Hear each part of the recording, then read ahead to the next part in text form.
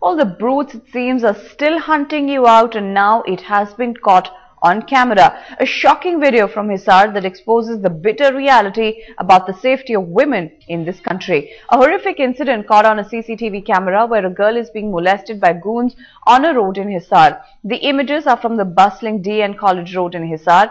A young girl walks out of college and two men immediately start tailing her. One of them walks right up to her and grabs her hand.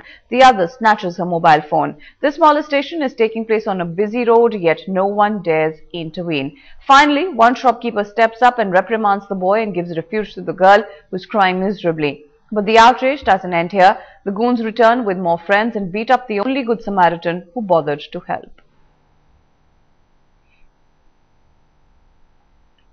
एक लड़की चिल्ला रही है बचाओ बचाओ, उसको सुन के मैं बाहर जाता हूँ। बाहर जाके देखता हूँ एक युवक उसको मार रहा है, उसके कपड़े खींच रहा है। मैं बीच में पड़ के उस युवती को बचाता हूँ और लड़के को कहता हूँ, भाई ये कोई तरीका नहीं है लड़कियों से बिहेव करने का।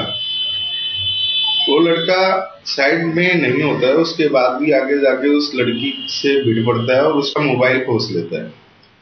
कुछ ही देर में पुलिस वाले भी आते हैं और वो सिर्फ दर्शक बन के इस प्रकरण को देखते हैं। इन बिटवीन दो गाड़ियां भर के गुंडे आते हैं जी, और वो मुझे मारना पीटना शुरू कर देते हैं। Well, what's even more shocking is the fact that no arrest has been made so far. Clearly, some questions that the Hisar police must answer.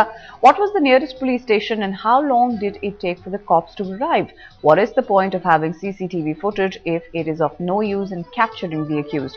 What action has been taken by the police ever since this incident took place?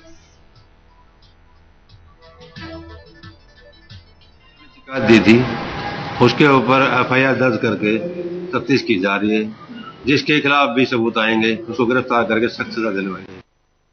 Well, it seems no lessons have been learnt by the administration. Soon after the Delhi gang rape shocker, two headlines today reporters had also been harassed in the capital, but no action was taken against the accused in that case as well. And now the CCTV footage comes as another reminder of the plight of women in the country.